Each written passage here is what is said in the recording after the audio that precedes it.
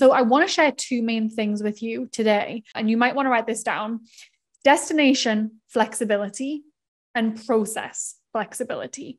Now, this all has to do with starting your dream, whether that dream is your personal dream, whether it's something you are thinking about with a business you want to start or a business you already have. These two things are incredibly, incredibly important when you're thinking about where you want to go and how you want to get there. So the idea of destination flexibility, let me tell you about why this is really important to me. So a lot of people see Boss Babe, they see millions of followers, they see this brand that's a household name, and people kind of expect that I knew exactly what I was doing when I started this, right? And the truth is, I didn't. I knew where I wanted to go generally. I knew the kind of people that I wanted to serve. I knew what I wanted to do in the world, but I wasn't fully sure what the vehicle would look like or how it would end up turning out. But one thing about me is I just love taking action. Like I love just rolling my sleeves up and diving in, even if I'm not fully clear on where I'm going. I love just rolling my sleeves up. And so Boss Babe started as an Instagram account. And a lot of people at the time, and this was in 2014, a lot of people at the time were saying, wait, you wanted this to be a business, but it's an Instagram account? How are you going to turn that into a business? People at the time hadn't really seen the ability to turn an Instagram account into a real business. They hadn't really seen any of that. Influencer marketing was quite new. And influence, I mean, you're an influencer if you had, a couple of thousand followers. Not that that's not a lot, but it's obviously changed significantly. And so a lot of people didn't see that. But I knew I had a destination in mind and I was really flexible in the process. So one thing that I just prioritized doing was putting one foot in front of the other and kind of tuning into what my skills were and what I could offer. Because my belief is that if we hold on too tight to the ideal outcome, we really block ourselves from it, right? And so what I mean by that is we're talking about starting a dream, getting to a dream. One thing that I want you to let go of is the idea that your dream is fixed, right?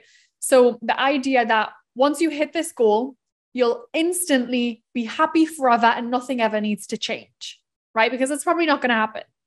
You're going to hit that goal, you're going to achieve that dream, and then you're going to be thinking about what are my next goals for maintaining where I'm at, or maybe taking the next step, or, doing something else that feels aligned to me in that chapter of my life, because dreams are not fixed. And the best person I think that talks about this is Simon Sinek. He has an amazing book called The Infinite Game. And he talks about infinite and finite games.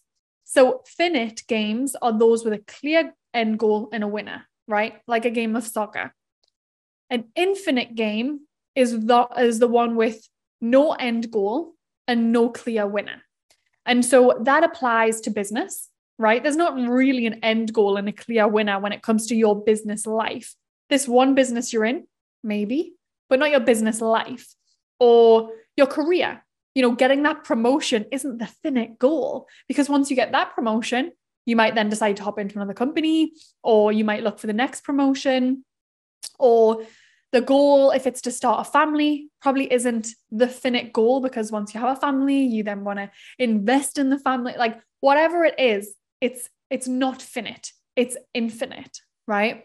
So when you get there, it's one goal and you'll probably set another.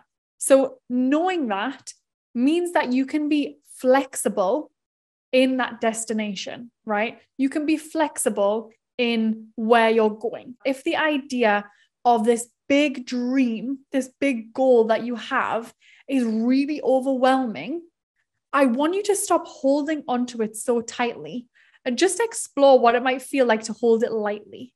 Right now, I'm going to encourage you, if you're watching this, put your hands out and really hold on to that dream, like really hold on to it, that big goal that you're wanting to achieve, like really hold on to it.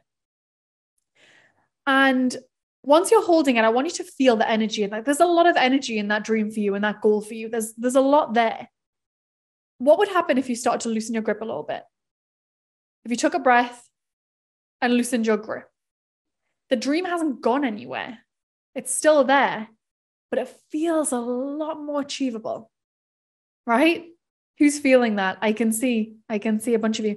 And so what I want to show you through this is, if that goal that you're working towards and you're gripping so tightly feels so scary and unachievable, be willing to let go of the grip a little bit and to think about, a goal that might be a little bit closer to you, a goal that might be a little bit more achievable. If you've been thinking about, if you're, a manager and you've got your eyes set on the CEO role, maybe loosen it up a little bit and think, you know what? Well, my actual next goal is this role, because I'm playing an infinite game. And I know once I get there, I'm going to hop to the next one. And once I get there, I'm going to hop to the next one, right?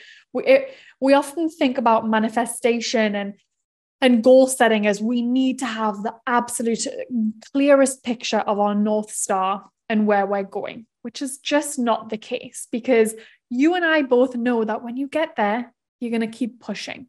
So I want you to just hold it very, very lightly. And so when we are, working through frameworks, and we're thinking about where we're going, be willing to identify what you might be holding on to too tightly, and make sure that with this goal you've got top of mind, that you're holding on to, you're not putting all of your eggs in there, all of your happiness, all of your joy, all of your presence.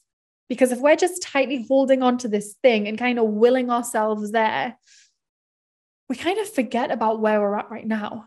And we can forget about the presence. We can forget about happiness. We can just get so caught up in next, and more, so tightly gripping to what this dream is, that we really don't take a second to stop, lighten the grip, breathe, and think about being happy right now, being happy without the big destination, without the big goal, without the big dream achieved. And so that's why I really, really want to emphasize destination flexibility. And if you can be willing to be flexible on exactly what that destination is, it's going to feel a lot more achievable. And the second thing that I want to talk about is process flexibility. All right. So we've talked about, A to B, B being the dream, A being where you are now. You're letting go of the tight grip you've got on B, being flexible, that's going to evolve, and we're not playing a finite game, we're playing an infinite game, and we get to hold it loosely. We still get to keep an eye on it, because when you let go, it didn't go anywhere, did it?